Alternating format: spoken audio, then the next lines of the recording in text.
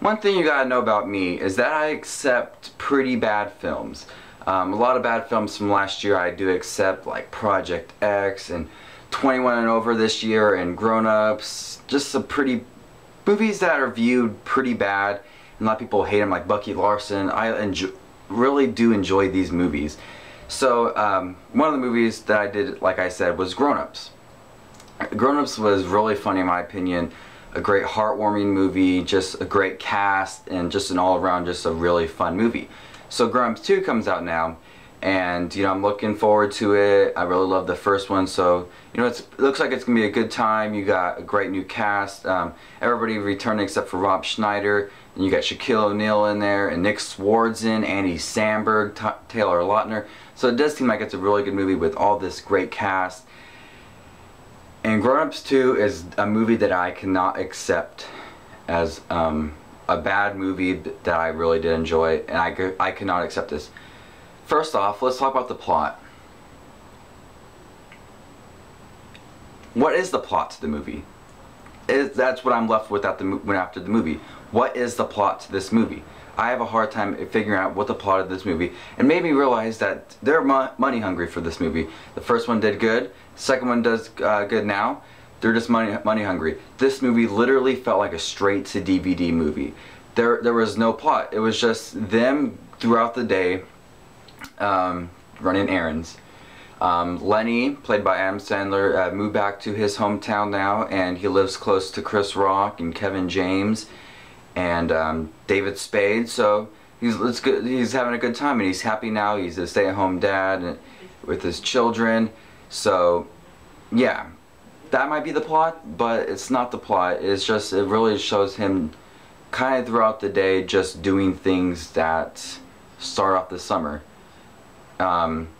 There's him going to Kmart for no apparent reason, jumping off the cliffs, going to ballet recitals, buying ice cream.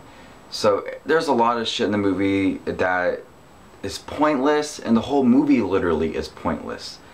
Another thing I really hate about this movie is how fart jokes it is, and like all the fart jokes, all the silly dumb humor there is in this movie.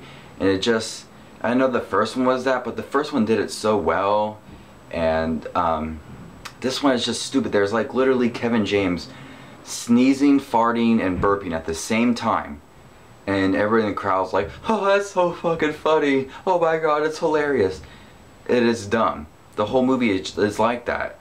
What I did like about the movie is that they had a great cameo cast with Andy Samberg, the whole cast of SNL pretty much, Lonely Island, all of Adam Sandler's previous friends from like his previous movies, Shaquille O'Neal, Nick Swardson.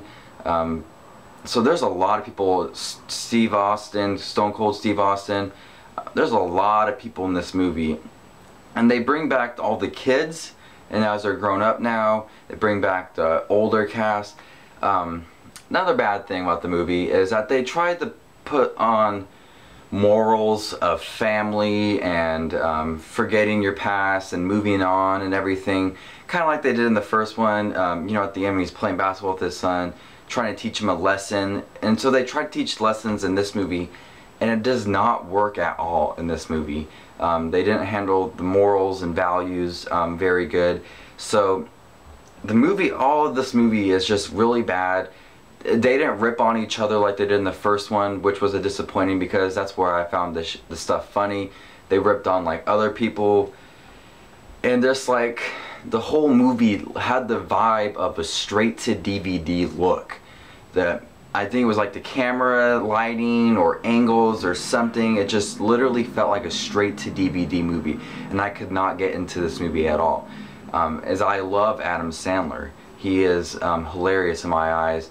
Not so much recently like Jack and Jill, but David Spade wasn't in it that much. Chris Rock was pretty good. Kevin James was more sillier than ever in this movie, and it was just pretty bad. So no plot for this movie, straight to DVD look, stupid fart jokes that they use constantly, bad morals, values, handling badly. Dennis Dugan making another crap movie. So overall, this movie was really, really, really bad. And Nick Swartzen wasn't used to what I wanted him to be. Nick Swartzen is hilarious, and he wasn't used properly. He was used as like a drunk, druggy kind of person. So if I had to give it out of 5, which I don't ever do, but I want to tell you guys how bad this was. If I had to give it out of 5, I would give it a 0.5 out of 5. Yes, 0.5 out of 5. That's how bad this movie was. No plot, no plot was the biggest thing. My people might view it as like they were getting ready for this 80s theme party at the end, but everything in the leading up to it was not necessary, and it was just a movie that they just tried to make like a sequel, like let's make this movie again to make more money.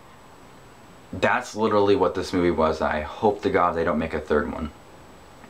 So this is my little rant review kind of Grown Ups 2, which it beat Pacific Rim, really? Pacific Rim, which was awesome. And I went to the showing of Pacific Rim, and it was like 15 people in there, and the whole theater was packed out for Grown Ups 2. What is America coming to, guys? I'm sorry, Pacific Rim, you deserve much more. So this is my review for Grown Ups 2. Hate it. Tell me what you guys thought about it. You know, people are actually saying on IMDb that they love this movie and it's funnier than This Is the End. Why? Why? Why? Why? Why? Here's my review for Grown Ups 2, and I'll see y'all later. Bye.